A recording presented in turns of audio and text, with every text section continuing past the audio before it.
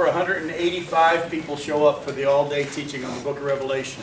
We actually had to buy more lunches at Chick-fil-A than we had planned. We had to call them and say, help, praise the Lord. That's a great problem to have. We bought 200 lunches and they are all gone. And so it was a great day. And praise the Lord, my voice has held out wonderfully. And like I say, I've already recorded 12 radio programs this morning at the radio station. I got a Bible study tonight, preaching again tomorrow. And the Lord's good. He's real good. And it's, as I told the group that was there on Saturday, it was an encouragement to me to see so many people hungry for the Word of God and wanting to sit. I mean, I preached for 6.5 hours on Saturday. And what an amazing day it was. And the response has been tremendous already. I'm going to pick up where we left off last week. If you go in your Bibles to Mark chapter 8, remember we had looked at the story of Jesus healing the man of blindness with a couple of touches. And we saw how it had nothing to do with Jesus' power outage or anything. It had nothing to do with the man's faith. But he was teaching his disciples. His disciples have had their eyes opened a little bit to who he is. He's using them. And they're getting more excited about what God's going to do through them and how important they're going to become than really what Jesus is trying to teach them. And so he heals this man of blindness with a couple of touches. And the guy says, oh, my eyes are opened a little. I can see things now. But people look like trees walking around, and Jesus touched him a second time and he could see more clearly. And so that's why we looked last week at the fact that all of us have had our eyes open if we trust in Jesus. But we need to keep in mind that we need that daily walk, that daily touch from him for that clear understanding. And so what we're going to do is we're going to take a look at what happens next in our story here in Mark. But then we're going to jump to chapter 9 and then jump to chapter 10 to see something very interesting about this episode that hopefully today will help us understand a little bit more about humility. And to be honest with you guys, let's be straight up honest. As we men get older, that's something we need. Amen. That's something we need. Thank you. One of the most godly evidences of the Spirit is a man who's older, who's gentle, who's humble, who's meek, who's learned a lot over the years but doesn't feel like it's his job to tell everybody, but willing to share when people are wanting to ask. And unfortunately, like happens to many of us, and I'm getting older too. I'm not as old as you are. But at the same time, I can see myself wanting to pontificate. I don't even know what the word means, but I've heard people use it. But at the same time, here's the deal. One of the evidences of the Spirit is gentleness. Not crankiness, not control, but gentleness. So listen to what happens next. In Mark chapter 8, verse 31, and this is Jesus, began to teach them that the Son of Man must suffer many things and be rejected by the elders and the chief priests and the scribes and be killed, and after 3 days rise again. And they said this plainly. And Peter took him aside and began to rebuke him. But turning and seeing his disciples, he rebuked Peter and said, "Get behind me, Satan, for you are not setting your mind on the things of God, but on the things of man." And calling the crowd to him with his disciples, he said to them, "If anyone would come after me, let him deny himself and take up his cross and follow me. For whoever would save his life will lose it, but whoever loses his life for my sake and the gospel will save it. For what does it profit a man to gain the whole world and forfeit his soul? For what can man give in return for his soul? For whoever is ashamed of me and of my words in this adulterous and sinful generation, of him will the Son of Man also be ashamed when he comes in his glory of his Father and the holy angels." Now, we proudly know how we think things should go in life, right? I mean, let's be honest. Let's not pretend to be something we're not. We all kind of know how we think things ought to go. We too, like Peter, I think, I've kind of meditated on this as I was studying this passage. I think we too, like Peter, probably would have tried to talk Jesus out of going to the cross. You put yourself in that situation, we too probably would have tried to talk him out of it. We would have said, no, you're the fulfillment of the scriptures. And we would have even used prophecies to tell Jesus that going to the cross wasn't right. But now on this side of the cross, we see who was right.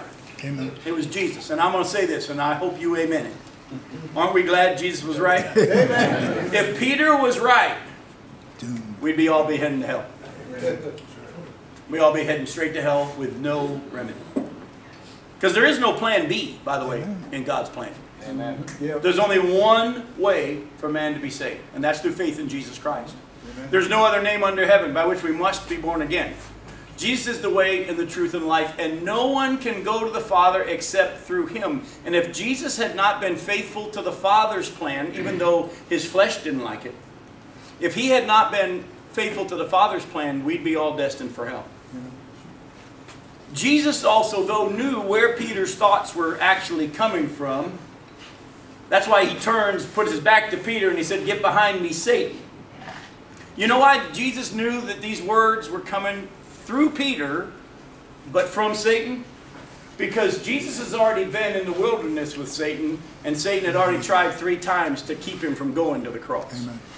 If you go back and look at that story of the temptation of Jesus, what Jesus is going through in the temptation is Satan actually saying, you don't have to do it this way.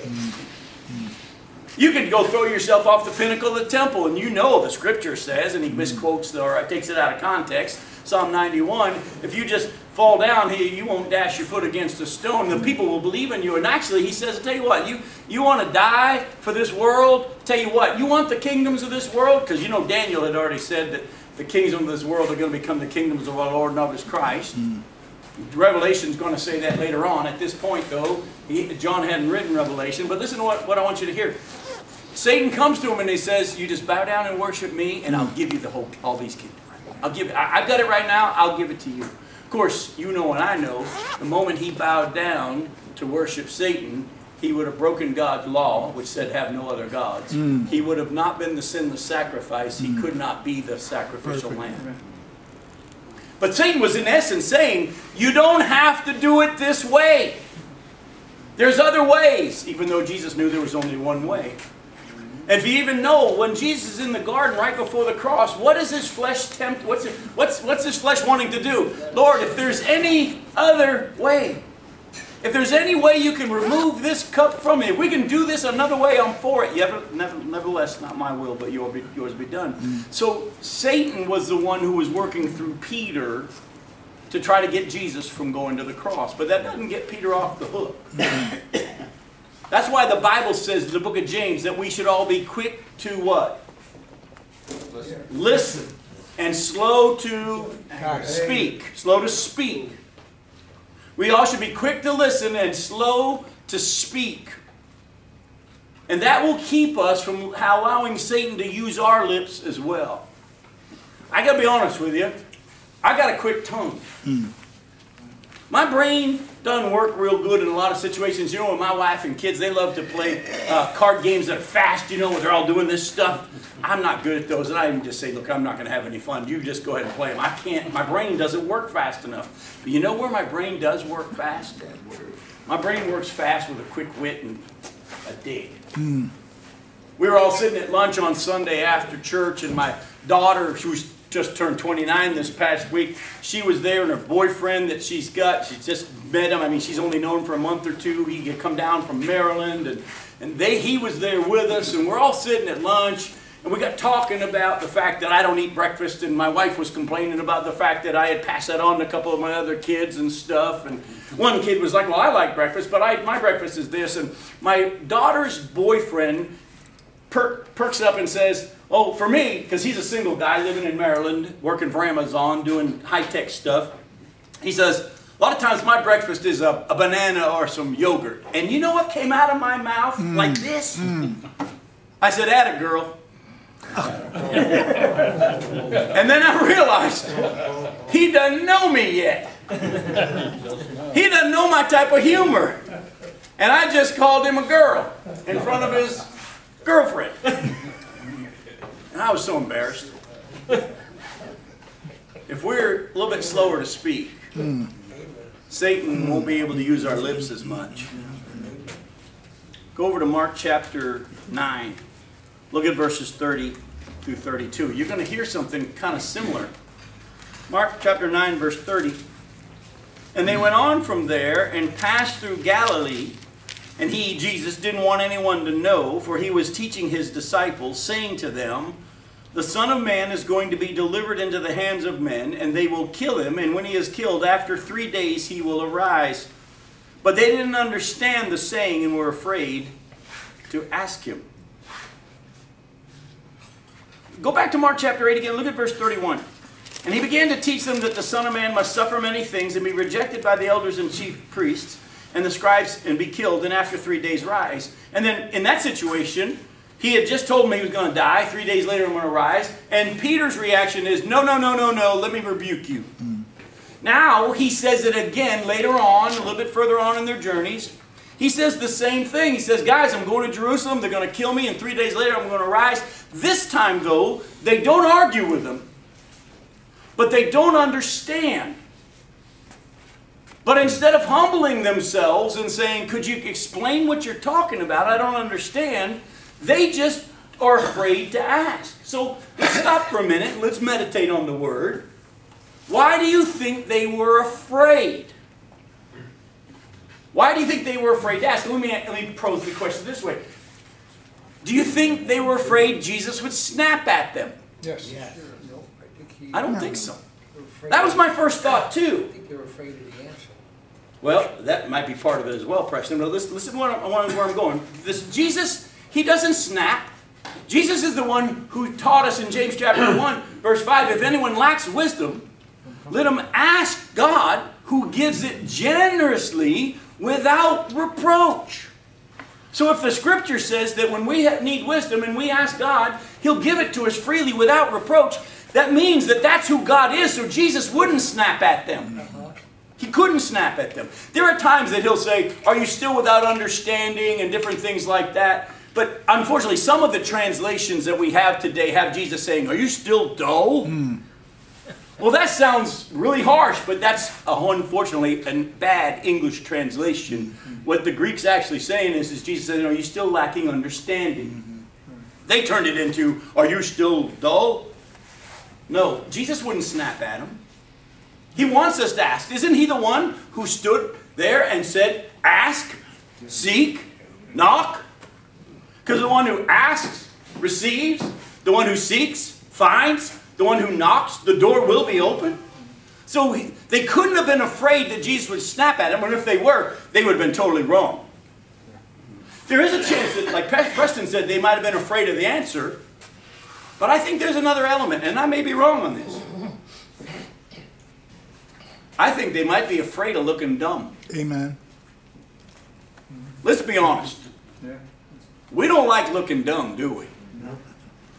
I was part of a group from our church that went and did a project in Dubai. While we were out there, we took a day where we went into the city.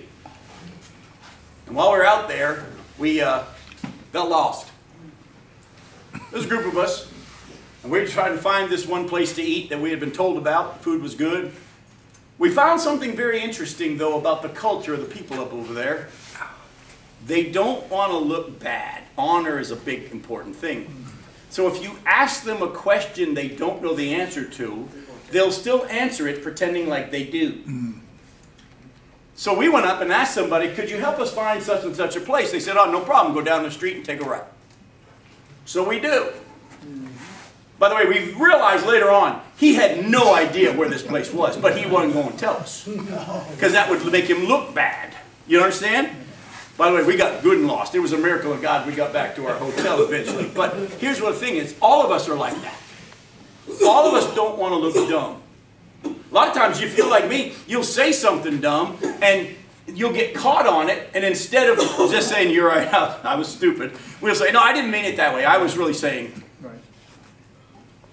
Guys, what God's looking for from us is humility. Being willing to say, I don't understand. If you're like me, there's a lot in your life you don't understand. Actually, God's ways are higher than our ways. Isn't that what Isaiah 55 tells us? How he does things is not how we do things. And we should expect most of the time to not understand, unless we're living by our own life, and our own plans, and our own ways. If we're trying to walk in the Spirit, most of the time the answer that we should have to God is, okay, I'll do it. I don't get it. I don't understand it. And we don't wait until we understand it before we obey. We just say, Lord, I trust you. You've spoken. Let's go. But I have to be honest. I'm a little curious how this is all going to play out. How could this work? And what God's looking for is humility. Now, we're not going to take the time to read the next verses because there's something else I need to show you in chapter 10. But if you look at verses 33 and following, they're all arguing with each other about what? Who's going to be the greatest? Who sits where is coming up next. Go to Mark chapter 10. Go to Mark chapter 10 and look at verses 32 through 45. And they are on the road going up to Jerusalem, and Jesus was walking ahead of them, and they were amazed. And those who followed were afraid. Now we got to stop real quick. Why are the disciples amazed and afraid that he's going to Jerusalem? They don't understand about him going and being killed and dying and 3 days later rising from the dead. So it's not tied to that. But it kind of is. They just don't know it. What had happened to Jesus the last time he was in Jerusalem? They tried to kill him. They tried to kill him. And so they're like, you're going back there? So he's heading back there resolutely, knowing what will happen to him. By the way, boy, does that sound like what Paul said in Acts chapter 20? He said, look, I'm compelled by the Holy Spirit to go to Jerusalem. I don't know the specifics of what's going to play out, but I do know this. The Holy Spirit has warned me that in every city, hardship and imprisonment await me. And then later on in chapter 21, a prophet named Agabus comes and takes Paul's belt, ties his own hands and his own feet. And he said this, thus says the Holy Spirit, the owner of this belt will be bound when he goes to Jerusalem. Now the rest of the church said, that means you're not supposed to go. Paul said, actually, that confirms what God's already been showing me. I'm willing to die in Jerusalem if that's the Lord's will. And the scripture then said, since he wouldn't be persuaded to change his mind, they said the will of the Lord be done. But again, Paul knew what the will of the Lord was, and he went to Jerusalem knowing that it was going to be a tough situation. Jesus, knowing what is coming, went in obedience to the Father. But as they're walking, in taking the 12 again, he began to tell them what was to happen to him, saying, see, we're going up to Jerusalem, and the Son of Man will be delivered over to the chief priests and the scribes, and they'll condemn him to death and deliver him over to the Gentiles. And they'll mock him and spit on him and flog him and kill him. And after 3 days, he will rise. Isn't that interesting? Have you ever noticed that? 3 times at least. We only have recorded 3 times, but 3 times at least. In Jesus' travels with his disciples in the last weeks of his life, he told them, I'm going to Jerusalem, I'm going to die. They're going to kill me, but 3 days later, I will arise. Yet, it isn't until after he rose from the dead that it finally clicked. By the way, Ralph and any other preachers that are here, let me tell you something. This is an encouragement to me. Because here is Jesus, and he's preaching the truth of God, and first reaction was they disagreed. Told him he was wrong. I've been a pastor long enough. I've had lots of people, when I know God has said this is where we're supposed to go as a church, who hold me aside and say that can't be it. But not only that, then he says it again and they don't understand, and they just talk about it amongst themselves behind his back because they don't dare ask it. Buddy, I'm telling you, I've had that happen too. How many people have said he's nuts, but they wouldn't dare ask? And on top of that, now, if you notice in this one, he starts pouring out his heart. They're going to hand me over to the Gentiles. They're going to mock me.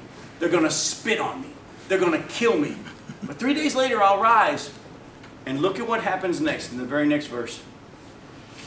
And James and John, the sons of Zebedee, said pretty much, are you done your lesson? Because we got something else we'd like to talk to you about.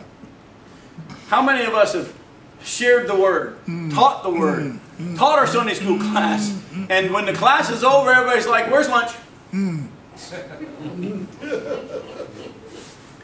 James and John and the sons of Zebedee came up to him and said to him, Teacher, we want you to do for us whatever we ask of you. And he said to them, what do you want me to do for you?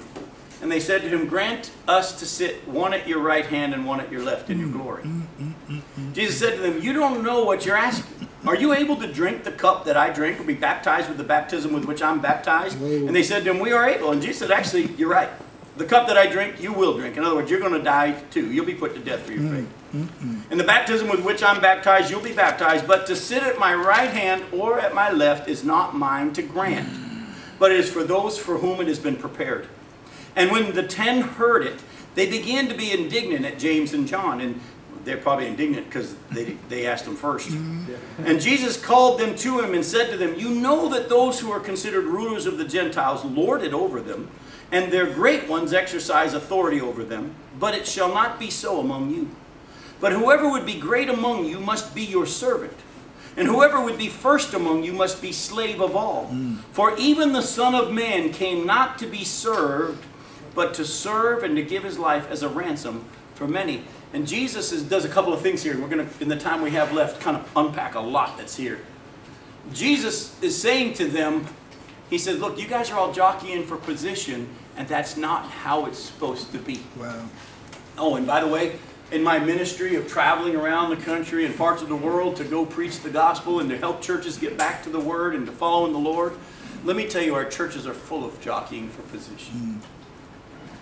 There are special parking spaces and special seats, and I go to a lot of churches where a lot of guys love wearing their name tag that says they're a deacon. I actually went and spoke at a church recently, within this past month.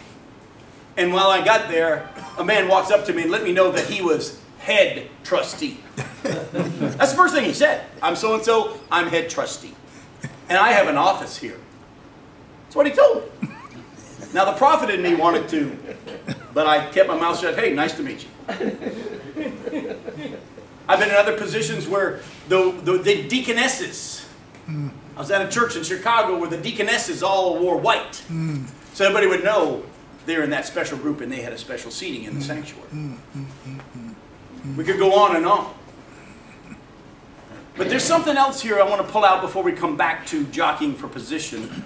Jesus makes a very interesting statement, and I'm going to throw something out for you guys to chew on. Jesus said, look at verse 40, to sit at my right hand or at my left is not mine to grant, but it is for those for whom it has been prepared. Now hang on for a second. Doesn't Jesus later on say, all authority in heaven and earth has been given to me? Wouldn't you think that it would be Jesus's to grant who's going to sit on his right and his left? Because all authority has been given to him. But at this moment, he said it's already been prepared. Ooh. It's already been determined who's going to sit there. And I think the scriptures actually tell us. I'm going to throw it out to you. When Jesus comes and sets up his kingdom on the earth, I think the Bible has already told us that David, King David, is going to sit at his right hand in Jerusalem. Jesus is going to sit on David's throne, but David is going to be his prince. Go with me real quickly to Ezekiel chapter 34. Ezekiel 34. Those of you that were at the all-day Bible study on prophecy and revelation, you didn't get this because I didn't even get half of the stuff I wanted to give. There wasn't enough time in 6.5 hours. Look at Ezekiel 34, 22 through 24. God says, I will rescue my flock. They shall no longer be a prey, and I will judge between sheep and sheep. And I'll set up over them one shepherd, my servant who? David. And he shall feed them. He shall feed them and be their shepherd. And I, the Lord, will be their God. And my servant David shall be prince among them. I am the Lord, I have spoken. Now there are some people that try to say David means Jesus, but I don't think it does. Go with me to Hosea chapter 3. Go to Hosea chapter 3.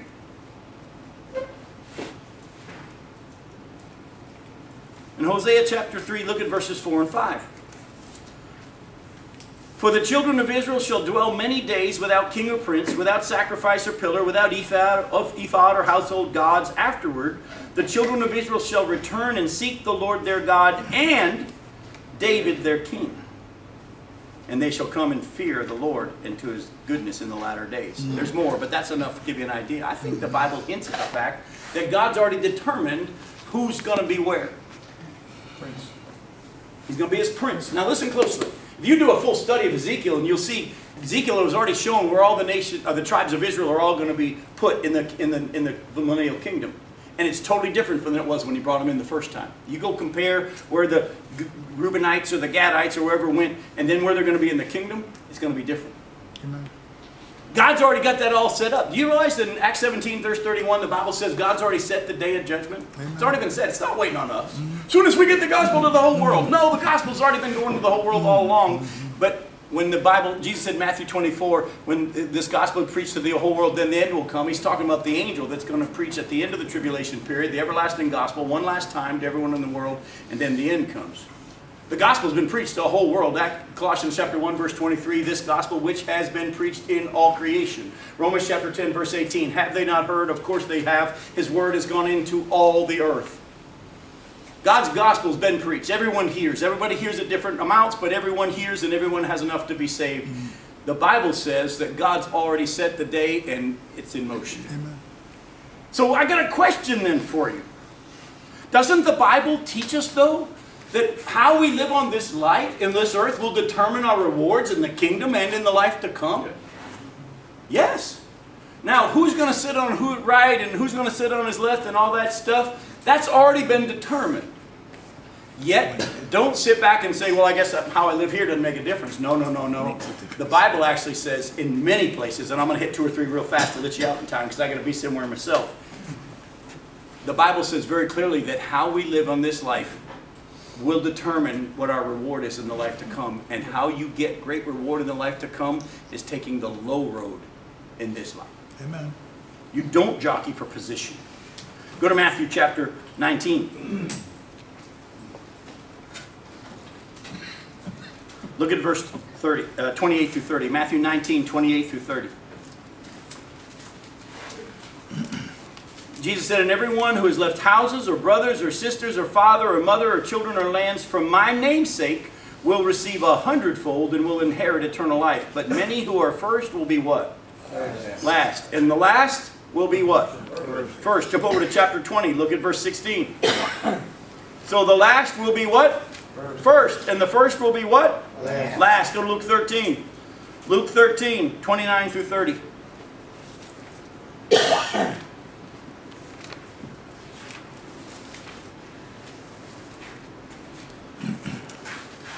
And people will come from the east and the west and the north and the south and recline at the table in the kingdom of God. And behold, some are last who will be first, and some are first who will be last. You want to store up reward? Because the Bible says how we live in this life does affect our reward in the life to come. Certain things have already been prepared and already determined. Don't worry about those. But what does God want to give you? How you take... How you get that is how you take the low road here. Amen. When I played college basketball, one of the things we learned is that when the opponent starts to talk trash, you got him. Here's why. Because if you don't think you're good enough to beat somebody, you're going to puff yourself up and look bigger than you are. And when you start telling the other team, I'm going to do this and I'm going to do that, we automatically knew we got them. They're afraid. They're puffing themselves up to look bigger than they are. They know that they can't. And we had determined ahead of time, we ain't going to talk about what we're going to do. We're just going to let the basketball determine what we do. We have a tendency to do that, don't we? Yeah. We have a tendency to try to talk about how many people showed up when I spoke, and how many did this, and how many did that, and how many. We want everybody to be impressed with us. Jesus says, if you really believe that I'm good, and that there's no door that I open a man can't shut, and that whatever I have for you, if you walk in obedience to me, you'll have. Amen. You don't care whether or not anybody notices, or anybody's impressed with you, and you'll just take the low road. Oh, and one day, you may be sitting in that low road, or that low seat. I may say, come up here. Don't go taking the best seat. Take the lowest seat. There's nothing wrong with the prayer of Jabez and the fact of, Lord, I want you to expand my borders and enlarge my tent sakes. But listen, Lord, you do it. The moment you start trying to enlarge your tent stakes, one of the biggest problems in Christian ministry today is all the businesses that are out there to market ministry. I would get, as pastor, letters from companies saying, we can double your attendance in 1 year. We can do this, we can do that. And it was all man's ways of making it big. My attitude has been the opposite. I want to just do it the crazy way and just trust the Lord. Amen. And we've seen God do things more than we ever would have dreamed. Guys, this is going to be a daily thing. You're going to have setbacks. You're going to let Satan speak through you a few times when you're quick to speak and not slow to speak. We're not going to do this perfectly, but my prayer is in the days to come, between now and when we see Jesus face to face, people will see less and less of us. Thank you, Lord. And more of Jesus. Thank you, Lord. I love you. We'll see you next time. Bless you. Amen.